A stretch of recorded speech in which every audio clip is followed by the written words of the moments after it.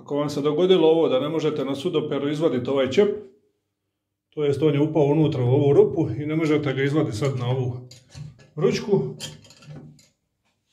ostanite na videu, pokazat ću vam kako ćete to riješiti.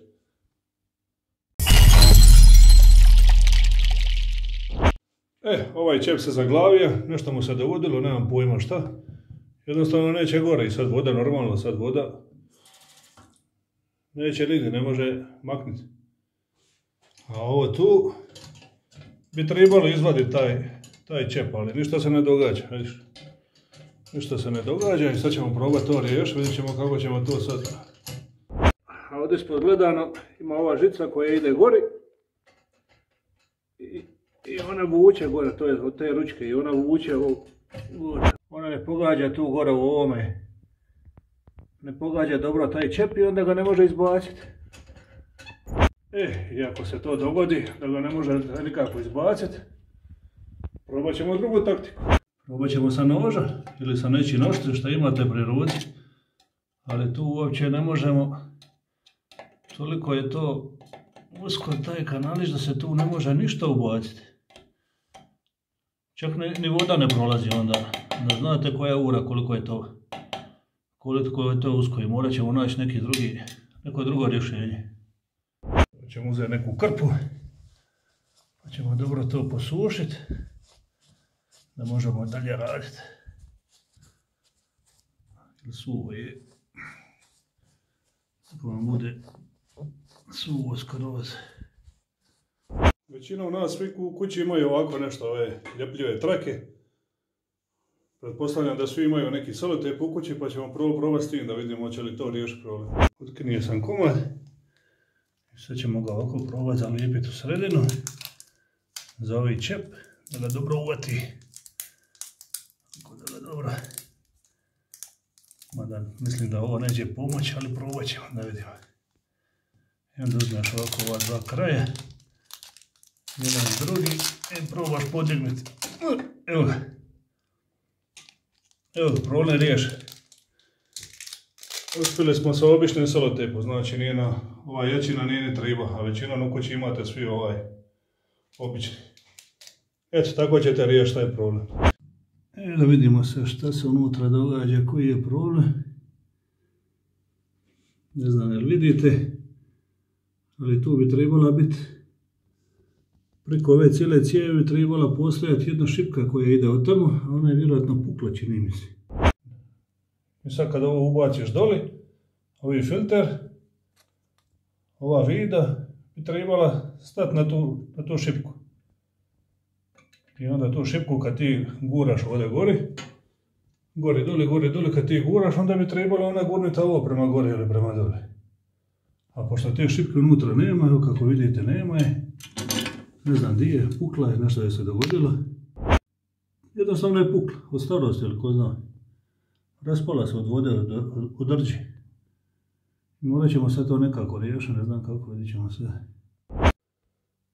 A ne znam kako ćemo to riješiti, da vidim, morat ćemo. Nema druge, morat ćemo ili ovaj. A čekaj, stani malo da vidimo, probat ćemo ovo.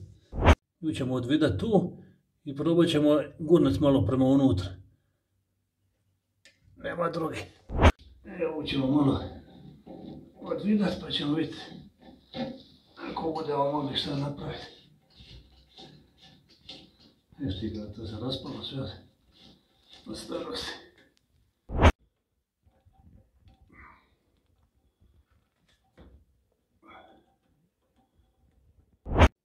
Skoro se raspalo ova žica.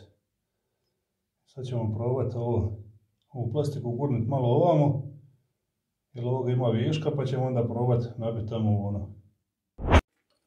Treba nam nešto što možemo staviti preko ove žice, a da nam dira plastiku, evo ovako.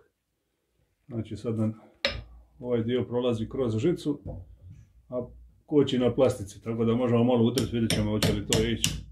Hoće, evo vidi.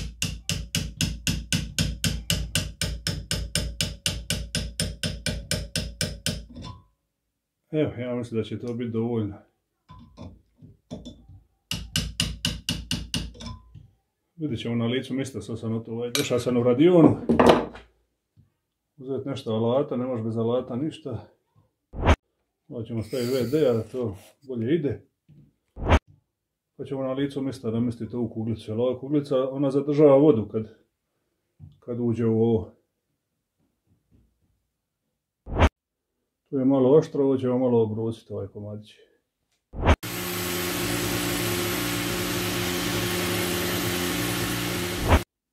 Evo, sad više nije oštro.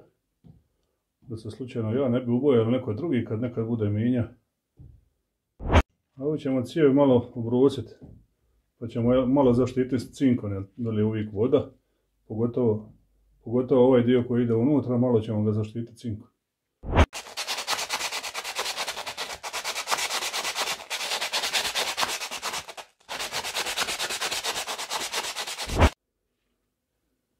I malo ovoga cinka u spreju za zaštitu od rđe.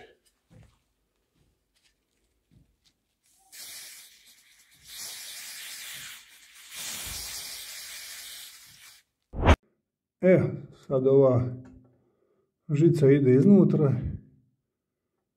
i ona kuglica je sasvim dovoljna. I vidiš ti, sad ona pobigne malo lijevo desno i onda ispadne, ne može gurniti onu vidu. Sad bi to trebalo biti dobro, vidjet ćemo sad. Ovo je ona stara. Čini mi se, našao sam jednu ovu, nova izgleda, našao sam je negdje. Pa ćemo sad nju staviti, isti iđe ova. Ista je širina. A radi na isti princip. Bitno je samo da je ova poluga gurne odoli prema gori i onda ona može izaći. I onda na ovu maticu stavljamo u gumicu. A ona druga gumica ide iznutra na onu cijev na koju ćemo ovo zavidati. Ovo će sesti na ovu kuglicu, ova gumica, i onda ne da vodi da prolazi. A druga gumica je s ove druge strane i ovo sad stegnemo. A ovaj komad željeza stavljamo na ovo ovamo. A ovo sad stavimo unutra. Znači to će treba još. Evo ga. A ovo ćemo sad zavidati na ovo. Sad ova cijev se može se pomicati gore dole, to nam je najbitnije. Ovu visinu ovoga možete podesiti na ovu vidicu, možete smanjiti, vidjet ćete kako vam odgovara. To će biti sasvim dovoljno, da vidimo da radi, pomiče se gore dole. Sasvim dovoljno.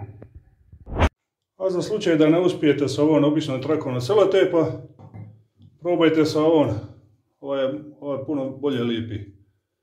Probajte sa ovom trakom. Ako ni ona ne uspije izvući, to nekad zna dobro zapeći pa ne možeš izvući. Ako ne možete na taj način, onda teška artiljerija. Onda kupite ovako jedno brzo potezno ovo lipilo, kapnete malo tu. Ako kapnete tu na sredinu, kad se ne može otvoriti, kapnete 2-3 kapljice i nešto zalipite, komad drveta, željeza, vidu, nije bitno bilo šta.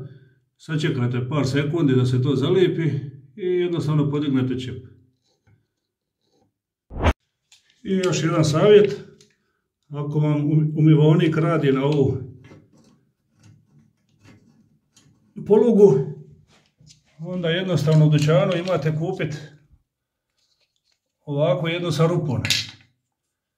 I onda ova cijev koju smo sad popravljali prođe kroz ovu rupicu i onda je to 100%. Onda ne morate se puno ni misliti hoće li ona doli pogoditi točno ovu vidu ili neće. Ona jednostavno prođe kroz ovu rupu i ona uvijek bez problema podiže ovaj klip.